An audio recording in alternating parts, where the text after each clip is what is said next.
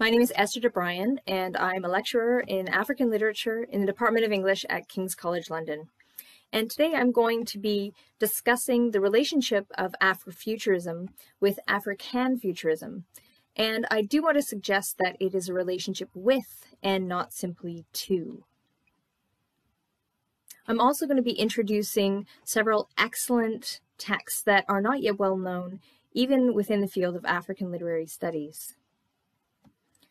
Afrofuturism is a term that's been gaining increasing popular exposure in recent years, especially with the film The Black Panther, and with the introduction of characters like Nakia, played by Lupita Nyong'o, and T'Challa, played by Chadwick Boseman, who will remain iconic in our memories for his path-breaking symbolic role as an ascendant African moving into the future. Afrofuturism has been variously defined, but Yitasha Womack's definition in this pertinent work, Afrofuturism, the World of Black Sci-Fi and Fantasy Culture, remains, for me, perhaps the most valuable for both its expansiveness and its precision. Womack says, Afrofuturism is an intersection of imagination, technology, the future, and liberation. And this last word, liberation, is probably the most essential in the list. Whether through literature, visual arts, music, or grassroots organizing, Afrofuturists redefine culture and notions of Blackness for today and the future. And this element of time, the pertinence of the now for the tomorrow, is something that we'll be coming back to. She goes on. Both an artistic aesthetic and a framework for critical theory, Afrofuturism combines elements of science fiction, historical fiction, speculative fiction, fantasy, Afrocentricity, and magic realism with non-Western beliefs. And with Western here, Womack is referring to something that is European-derived. So Afrofuturistic literature is influenced by and feeds back into a broad Afrofuturistic artistic matrix. And another way of saying that it is a framework for critical theory is to say it supplies a critical or theoretical methodology. And that methodology is, it must be said, inherently anti-racist. It's a mode of situating Black or African personhood within a concept of modernity that is not predicated on Black negation. That's to say, Afrofuturism's critical framework faces the concept of modernity as a powerful Eurocentric discourse, one that's rooted in a patronizing philosophical idea of progress, where progress is defined by a European, including a British, model of linear development through time from savagery to enlightened civilization. And this notion of development is predicated on capitalist expansion and colonialism. So it is a triumphant trajectory that is recorded as uppercase H history. Those who are deemed to have not yet progressed along this line are, first of all, identified from an imperial perspective as subhuman, and second, their paths are made to be inadmissible to what is considered considered history proper. Afrofuturists intentionally encounter this influential thought, and especially the way that it was established in 18th and 19th century social theorists and with philosophers such as Hegel, who claimed that people of African heritage had no place in history. This is what he says in The Philosophy of History, published in 1824. The Black person, as already observed, exhibits the natural man in his completely wild and untamed state. We must lay aside all thought of reverence and morality, all that we call feeling, if we would rightly comprehend him. There is nothing harmonious with humanity to be found in this type of character. And this is how Africa was represented to the rest of the world and also fed back to Africans themselves. Hegel goes on. Oops. Africa is no historical part of the world. It has no movement or development to exhibit. What we properly understand by Africa is the unhistorical, undeveloped spirit, still involved in the conditions of mere nature, and which had to be presented here only as on the threshold of the world's history. Movement, development, these are not recognized or counted if a people's logic did not conform with Western European thinking. Their intelligence was not seen or heard if it could not be measured through writing. Those people who, and cultures, deemed subhuman by these standards were, and still are, forcibly, through imperial projects, put on course to participate in this Eurocentric idea of modernity by productively contributing to global capitalist expansion. It is in this way that Toni Morrison, in an interview with Paul Gilroy, author of The Black Atlantic, among other texts, names transatlantic slaves the first moderns, saying their strategies for survival made the truly modern person. They were forcibly dispossessed, alienated, and commodified in a project to make not just America, but Britain and other European nation-states great. Expanding on Toni Morrison's identification of Africans as the first moderns, Kojo Eshun, author of the first thoroughgoing theorization of Afrofuturism, More Brilliant Than the Sun, and this text is more brilliant than the sun, he says that this alienation, dislocation, and dehumanization was what philosophers like Nietzsche would later define as quintessentially modern. Another brilliant literary critic and Afrofuturistic speculative writer, Sophia Samatar, and everything that she writes is scintillating, such as this novel, A Stranger in Alondria. I definitely recommend you read her. Samatar also weighs in on this influential conversation between Toni Morrison and Paul Gilroy. Samatar highlights Gilroy's remark that the dreadful objectivity of Black modernity, as it was imperially constructed, flows from being both inside and outside the West. So confronting that dominating philosophical ideal of the modern from the inside and the outside requires a return to the past and sometimes a radical disruption of it. As Womack says of Afrofuturistic arts, in some cases, it's a total re-envisioning of the past and speculation about the future rife with cultural critiques. For some African writers, the rootedness of African American and Caribbean Afrofuturistic imaginings in transatlantic trauma and the racialization that has extended from it makes the term Afrofuturism inappropriate. Inappropriate for, even irrelevant to, the continental experience. In an essay that introduces her stunning collection of short stories, Intruders, the South African writer Mohale Mashiho sends up the blatant reminder that the term Afrofuturism was coined by an American scholar, Mark Derry. She does so by making his definition the epithet to her essay. She shows that, or reminds us that with Afrofuturism, Derry refers to speculative fiction that addresses African American themes and addresses African American concerns. Mashiho claims that the American experience of racialization is nothing like her own, even though she comes from and lives in a settler colony. What was a settler colony, I should say.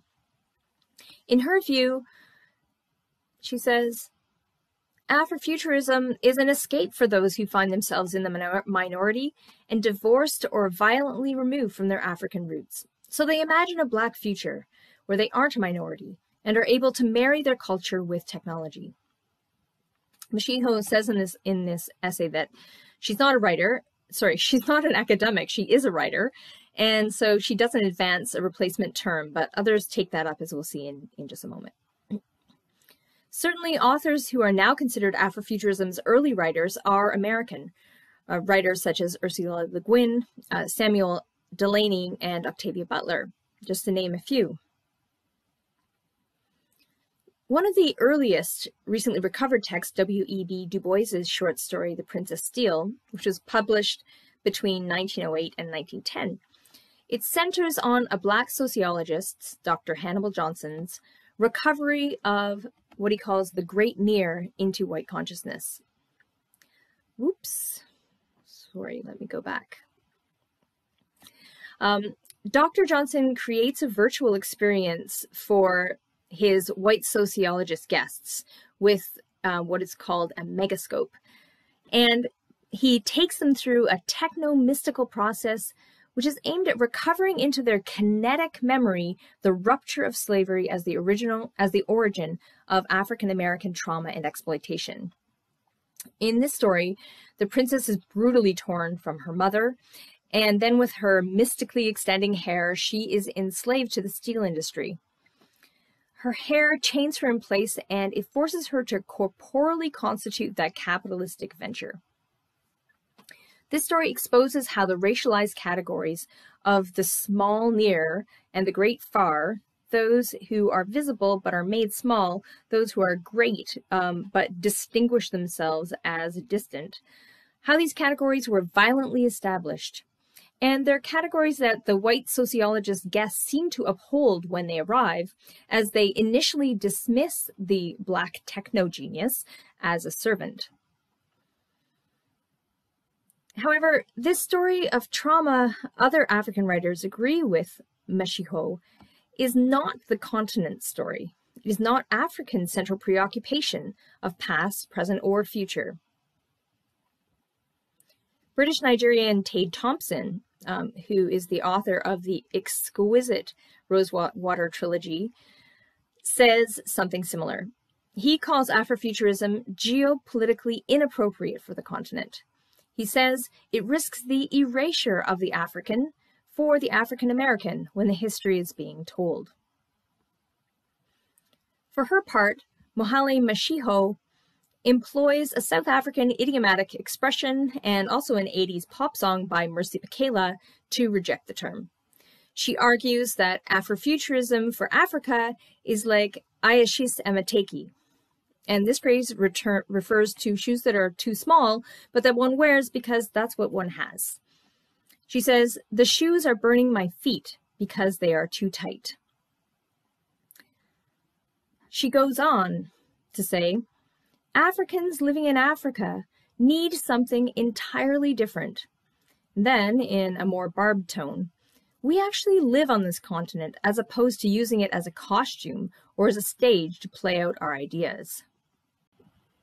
Mashiho asks, how does who we are right now affect an imagined future?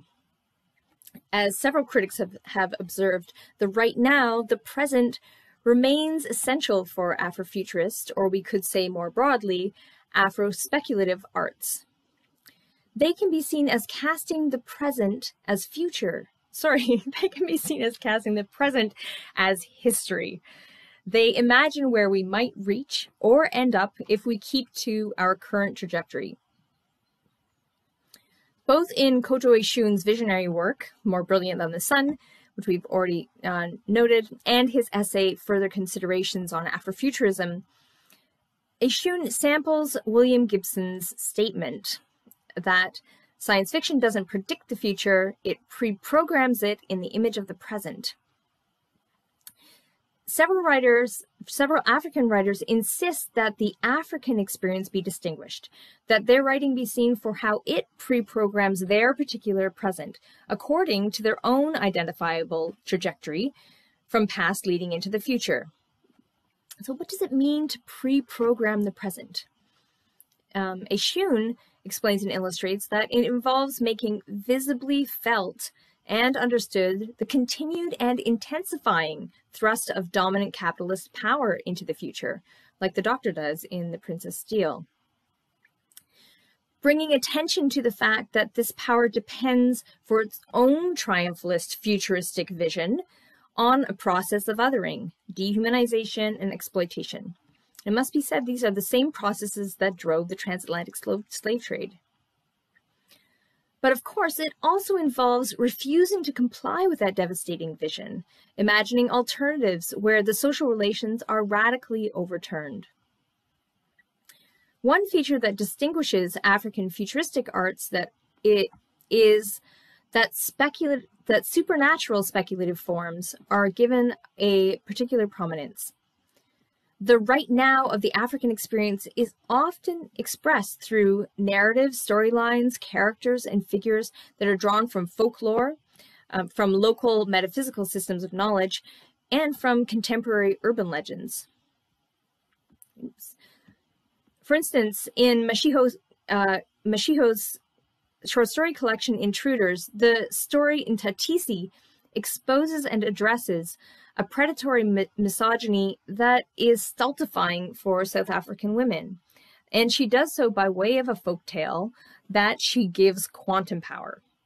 In this story, the girl Ntatisi finds out in a letter from her mother, which is signaled to her via an SOS on her phone, that she is descended from Tselan. And Tselan is a girl from a well-known Sesotho folktale, Tselan and the Giant. In the original folktale, Tselan escapes being captured by a cannibalistic giant. In this story, the giant's descendants are after Ntatisi. But the letter from her mother offers maternal hope. The mother gives Ntatisi instructions for escaping and promises that they'll reunite. This story shows that past patriarchal violence cannot be relayed as history. It cannot remain as a folktale in the past. Rather, in the imaginative realm of this story, where the past penetrates the present and threatens the future, maternal guidance and protection could overthrow the narrative power of the tyrannical giant. We find something similar in Nnedi Okorafor's hot novel, The Book of Phoenix. This is the prequel to one of her best-known novels, Who Fears Death. There, the trickster Anansi takes on a new technopunk guise in the form of multiple robot spiders. These Anansi bots are intended to guard oil pipelines in Nigeria, but they go rogue and vampirically attack all who get in their way. Interestingly, they retain the survivalist heritage of the original Anansi, whose stories of subterfuge buoyed those who were enslaved. This version of Anansi also crosses the Atlantic, and it is to wreak havoc on their technocratic programmers who are intent on harnessing Africa's juju power in African subjects in a bid to assume corporate power on a global scale. Okorafor offers a new classification for the continent-based writing. She calls it Africanfuturism. In her texts, science fiction merges and is sometimes replaced with what she calls juju futurism, where juju, and this is spiritual power that usually is carried in material form, it operates as one more mode of technology. Okorafor recovers the concept juju from its demonization that has occurred via waves of Christian missionary movements. In her writing, juju is part of a culturally sustaining metaphysical conception of the world, where spiritual and physical realms interpenetrate, and where the unborn, living, and ancestors coexist. The potential of the undead to transform the future is given another representation in Mati Diop's award-winning film Atlantics. And spoiler alert here, I'm going to talk about the plot a little bit, so cover your ears, close your eyes for about 20 seconds if you don't want to know about it. In Atlantics, a group of young men claim their due from their absurdly wealthy corporate exploiter after their own deaths. This group of young construction workers are drowned attempting to reach Spain, and they return to haunt the wealthy CEO who denied them their wages and forced them into this impossible precarity. At the end of the film, it isn't certain what the ramifications will be of the undead's victory, but they are explicitly named the young men of the future. And this signals a a shift in the social hierarchy, and it is a metaphysical shift in that hierarchy. It's worth noting here that, as this film and many other examples from the continent exhibit, the preoccupations of Africans, while locally specific, still share many similarities with those of diasporic Africans. Mohale Mashiho's own list of South African preoccupations includes the blights of white supremacy, poverty, political corruption, and unequal educational and economic opportunities, and also the ramifications of these for the direction of technology, for who has access to technology and what they might do with it. In African futuristic texts, figures like the phoenix hold out promise for an uprising from the ashes of various imperialist and autocratic atrocities. And accordingly, many of these worlds are dystopic, though rarely lost ones.